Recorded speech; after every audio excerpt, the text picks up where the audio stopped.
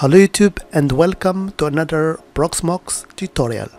So in this video I'm going to show you how to configure the built-in firewall on Proxmox. So are you ready? Let's get started. So as you may know, Proxmox has a built-in firewall actually built into it. Okay, so this built-in firewall can be applied on different levels. Okay, so the first level is the data center level. So if I click on my data center here inside my Proxmox, and if I go here to the bottom, you can see there is a section dedicated to the firewall.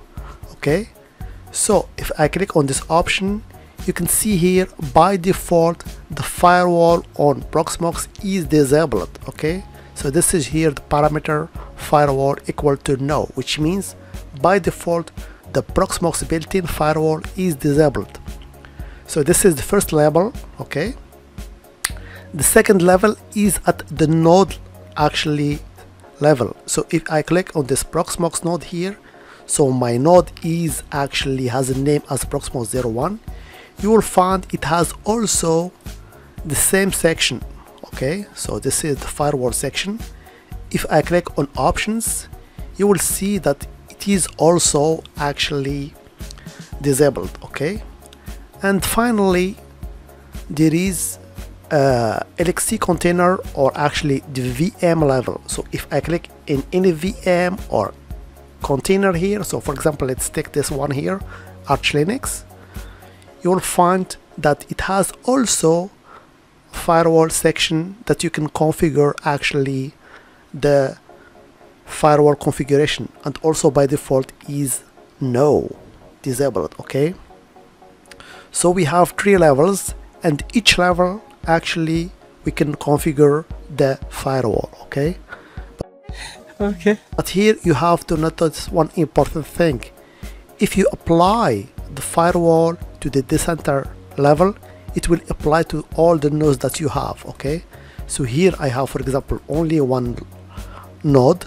So if I apply the firewall rules on the Datacenter level, it will apply to the node also. Okay, but they will not apply to the LXC containers or VMs. Okay, and if I apply a firewall or enabled firewall on the node level, they will not affect the firewalls on each VM or actually container also. So you have to keep that in mind. Okay, so the first thing first, we have to enable the firewall on the global level, which is the data center level. So if I go here to the data center, actually to the firewall section, okay, to the options, in order, as I told you, to enable the firewall, we have actually to enable it here in this data center level. So before changing actually this firewall from no to yes, you will notice here that I have an input policy which is actually drop, which means all the incoming traffic will be dropped, and this traffic is including actually the web GUI access, as you can see here on my web browser, and also if I want actually to access also the Proxmox via, for example, an SSH client. Okay, so it's not safe to activate it just like that, because you can be locked out and you will not be actually allowing to access your Proxmox GUI or Proxmox via SSH. Okay, so the better way is to actually change this input policy from drop to accept, then enable the firewall. So in this case you will not be locked out. So let's do that. So in order to change this input policy from drop to yes, double click on it and change the input policy from drop to accept. So in this case we'll be sure that when enabling the firewall will not be locked out. Okay, and then we can activate the firewall, which is disabled by default. So let's click on it or double click on it actually and check this checkbox actually. Okay, so now the firewall is enabled on the global level. Okay, And here I will show you a trick. So let's say that you forget to change this input policy from drop to accept. You leave it to drop and you enable the firewall actually from no to yes. Then in this case you will be locked out. So how can you access your Proxmox? So it's pretty simple. All you have to do is to connect to it physically via a keyboard and a monitor, and also to log in via the console. So I will simulate that using this shell actually. So all you have to do is to open special file. This file is actually named cluster.fw, and this is the path to it. It's /etc/pve/firewall. So you have to open it, and you will find that the enable is equal to actually 1, which means firewall is enabled. Okay, so all you have to do is to change it from 1 to 0 and reboot your server. Then you will actually gain once again access to your Proxmox via web GUI, as you can see here, or via SSH. So only you have to do that if you are locked out. Okay, so this is just a simple trick that you can do in order to solve the problem not having access to your Proxmox. Okay, so as I told you, now we have actually activated our firewall globally on our Proxmox. Okay, so now let's configure actually a firewall on for example an LXC container or VM.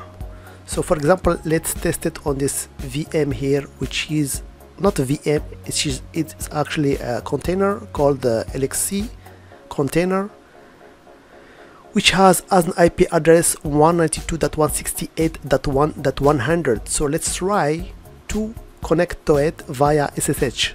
So as you can see here, for the firewall options is disabled by default, so there is no firewall applied to this Arch Linux container. So let's open, for example, here a client. So I will use this client and I will try to connect to it via SSH.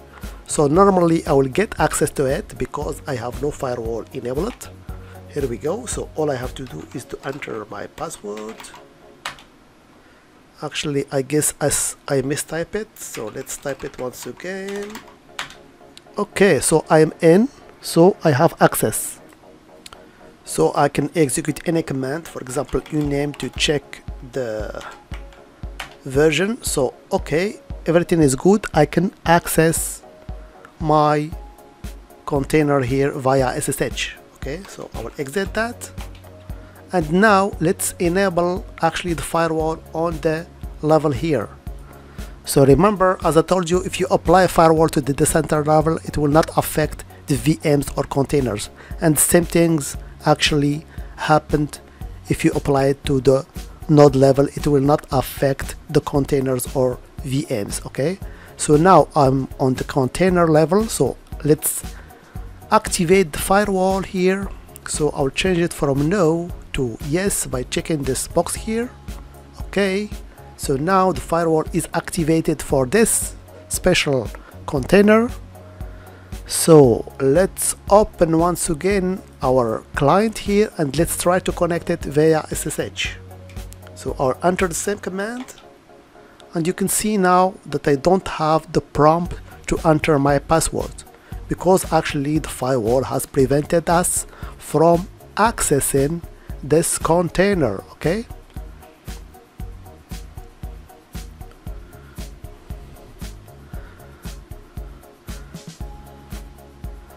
so as you can see here, connect to host connection timeout, which means actually a firewall is applied. Okay, so now let's create a simple load that allows my machine, which has an IP address 192.168.1.15, to access actually this special container. So I can do that very easily. So here all I have to do is to click on this firewall here and add a rule. Okay, and here the direction is in because we want to actually access the container.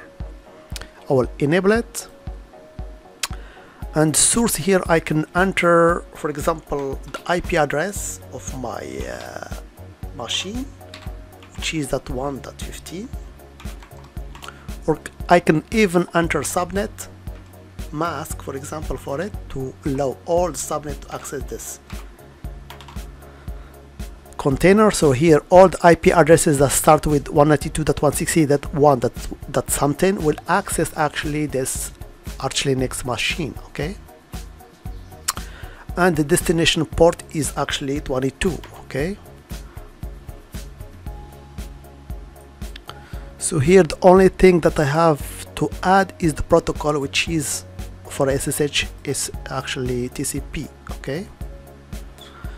And here I can leave any comment if I want, for example, allow SSH access. So here, even the firewall is on, we have added a rule to allow the subnet to access my container. So let's add this rule.